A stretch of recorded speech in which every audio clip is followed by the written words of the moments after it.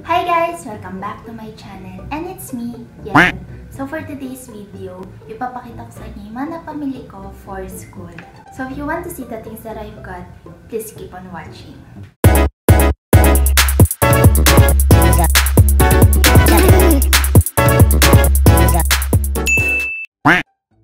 Gusto niyo yung sobrang aga.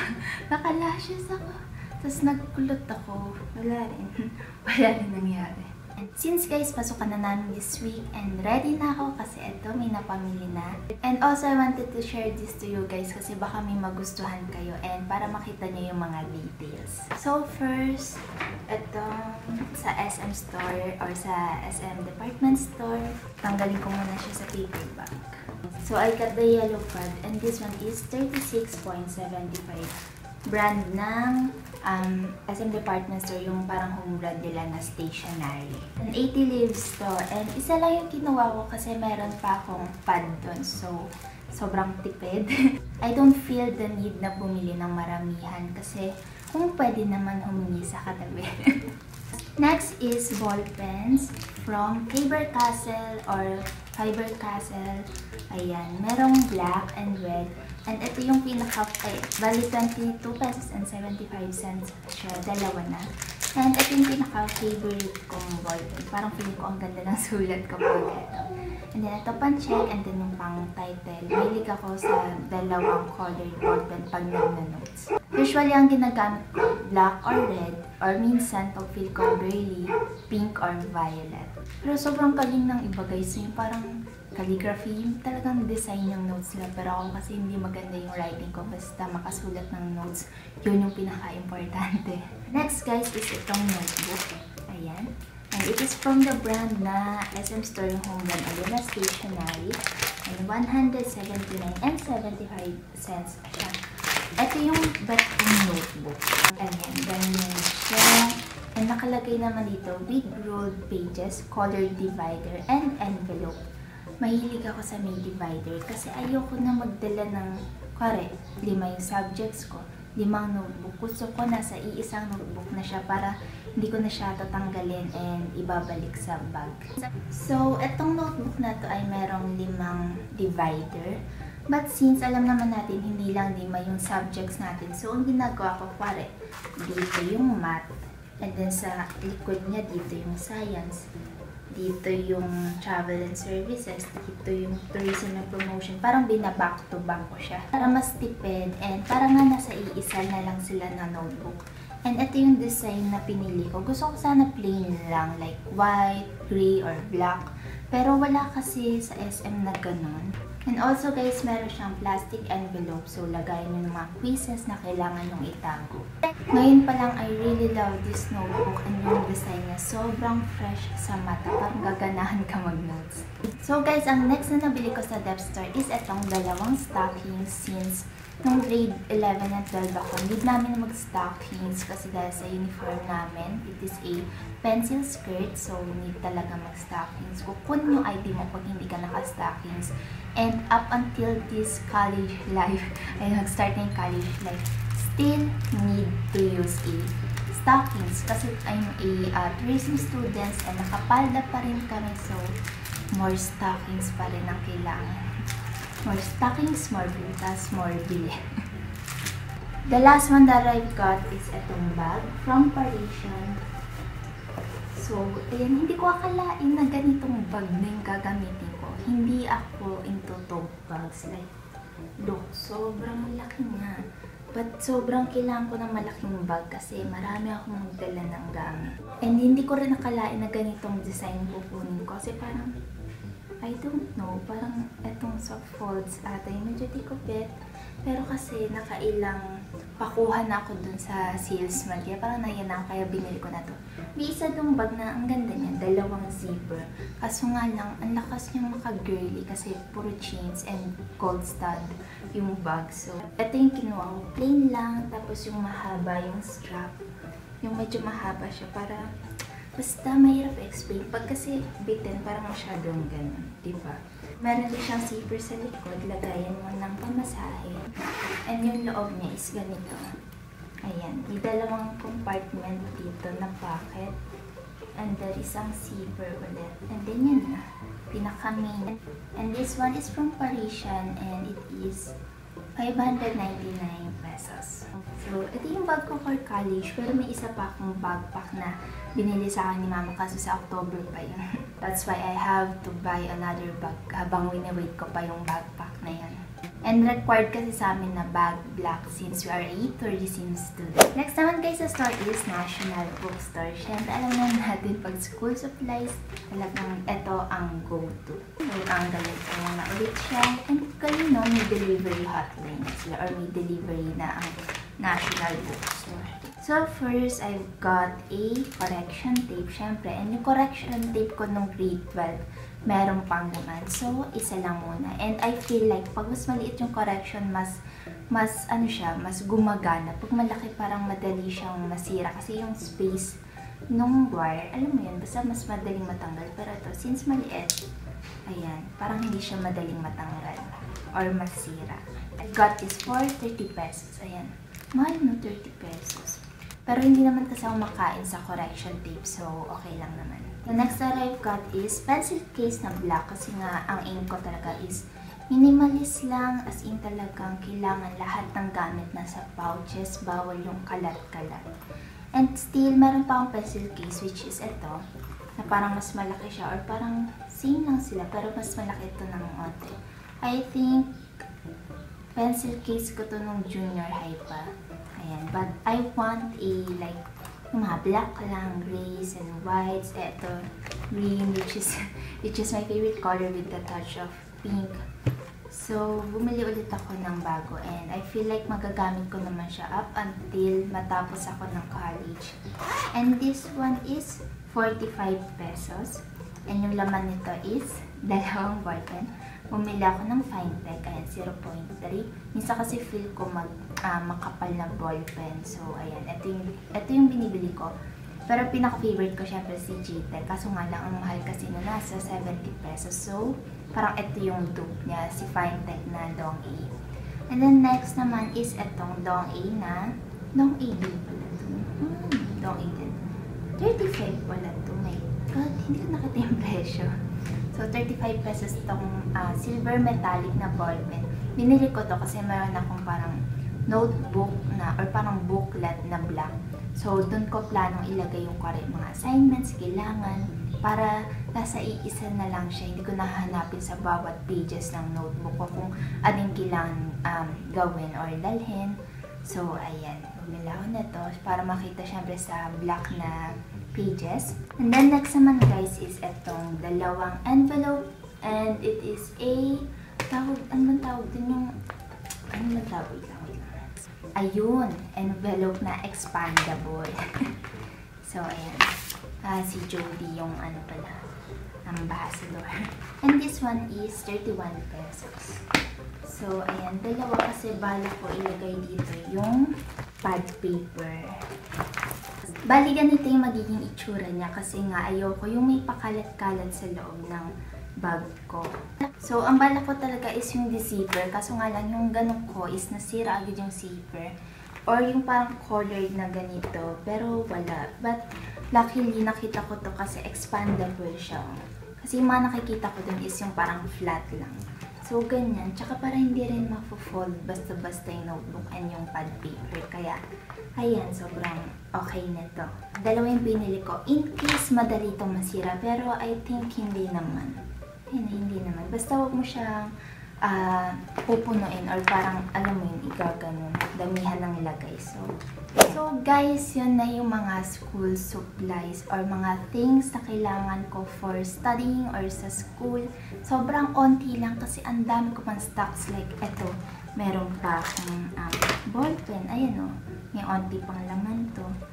May gunting. Ang dami naming gunting. Like, ayan o. Meron pang red na ako na Fintech. Meron pa akong isa't kalahati na yellow pad doon. Meron pa akong 1/4.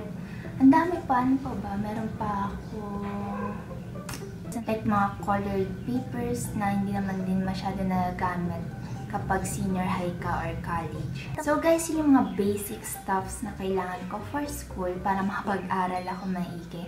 And itong next naman guys is ito yung mga like personal stuffs na kailangan ko for myself for school. So first is from bench. I think alam niyo na to. So ayan, I've got the bench bat, diba? Ayan. Kulay gray lang. Akala ko pink kinuha ko. Or siguro kasi hindi ko ata kinuha yung gawa ng pink akong isa and hindi ko sure kung pares sila ng color. This one is 79 pesos. Ayan, gray lang para ano lang, basic colors, and I like yung ganitong bimpo style na panyo instead dun sa maninipes kasi sobrang pawisin ako. Like, ayun o, pawis na ako ngayon. And that's why I got it. Tapos sa DEPT store, bibilin ko yung mga Armando Caruso kasi yun yung parang mga cute prints, but wala sila and I don't know why, bakit wala sila nun. So yun yung nakuha ko sa bench, and next naman is from PENSHOPPE. From PENSHOPPE, I got this bimpo again, and sobrang cute niya kasi may teddy bear, and ano siya, light pink lang, ayan, basic color lang din, and this one is medyo mahal, 109. Compare dito kay bench, ito kasi si bench makapal. And this one is manipis. Ayan, manipis siya. But, ang cute niya. Pero wala pa kasi akong PENSHOPPE na bimpo. So, try natin baka magustuhan ko rin. Kasi minsan masyado rin ako nakakapalan sa bench bat. So, ayan. May pa-review. Next is body spray. Ayan. Bears na si Iceberg. Sobrang bango nito. As in, last year ko pa ito ina-eye yung from first collection nila to. Wait lang. And nung times na nakita ko siya, wala akong dalang pera nung time na yun. And tuwing may pera naman ako, may pambili na ako, wala naman siya. But now, I've got this, and sobrang bango niya. Wala siyang notes eh. Yung parang description, flower, fresh, citrusy ba siya. Ano lang siya, pagkatapos mo maligo, ang sarap na na-spray ganun. Fresh lang siya. And this one is 159 pesos. And dalawa yung meron akong ganito. Binigay ko yung isa sa ate ko kasi nagulat ako, buy one take one siya. So sa SM na yun, ang daming stock nito and nagulat ako. Siguro inaubos na lang nila. Sana wag muna. Pero pag naging sobrang into ako dito, I think mag-stock up na ako since buy one, get one siya. So, yun na yung last na nakuha ko sa PENSHOPPE. Next naman guys is from MINISO. So, yung nakuha ko dito is isa lang. And this is a pouch. Ayan. And this one is, alam ko 119 to. 119 siya. And ang ganda ng quality niya kasi parang good leather naman siya. I think this is a faux leather. Pero maganda naman yung quality. Spacious siya. And then merong mini tassel. And I think this is a wristlet talaga. Ayan. So guys, yun na yung from MINISO.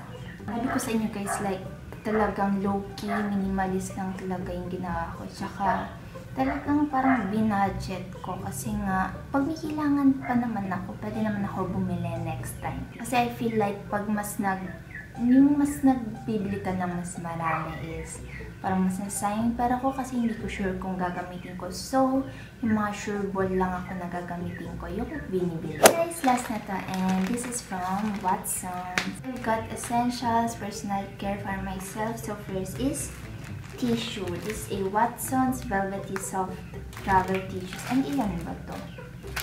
Alam nakalagay kung ilan siya. But, bet ko kasi yung cotton balls ng Watsons. Sobrang lambot niya. Yun yung pinaka-bet kong cotton balls. So, try na natin. And this one is 14 pesos lang. And mukha naman siya marami. And ang cute din ng packaging niya. So, try ko. Medyo maarte kasi ako sa mga textures ng tissues. So, okay naman. Okay naman siya. Ayan. Nasa natin yung pawis ko. Ayan, okay naman siya. Okay.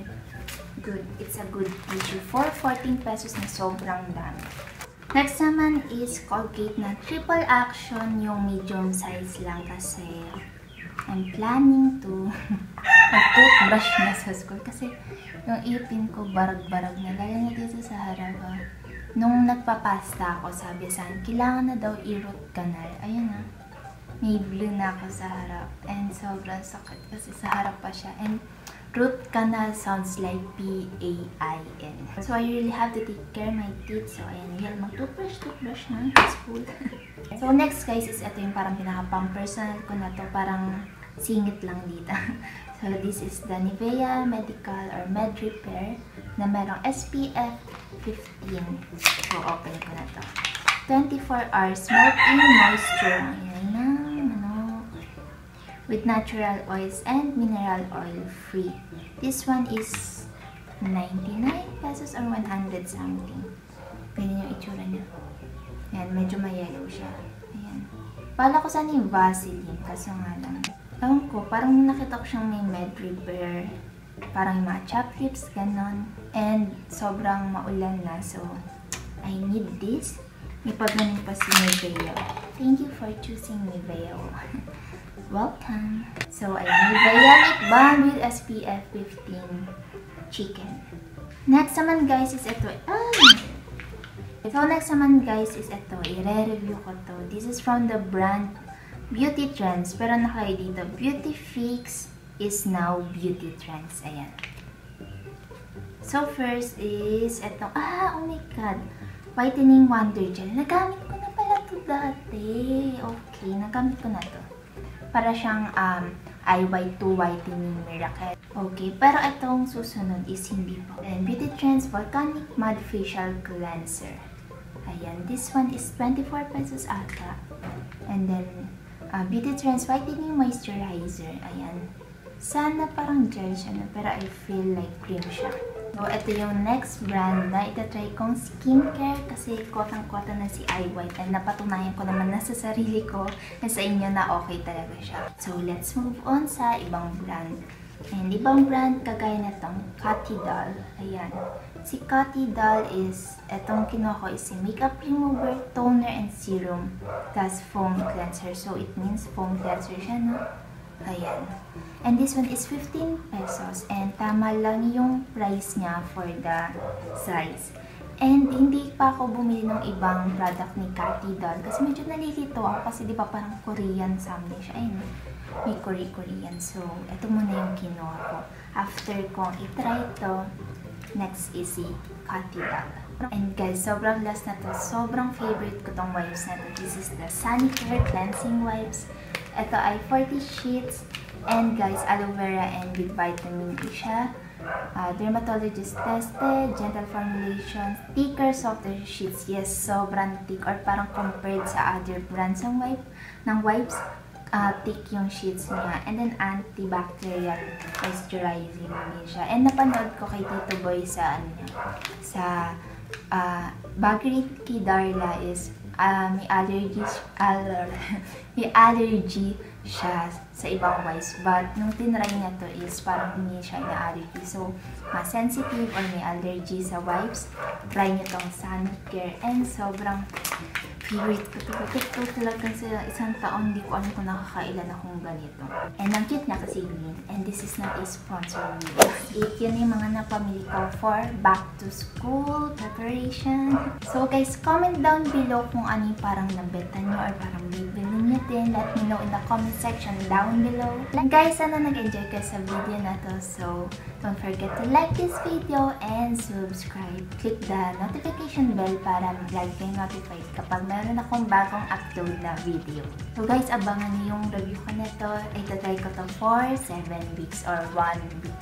So guys, thank you for watching and see you again on my next video. Bye!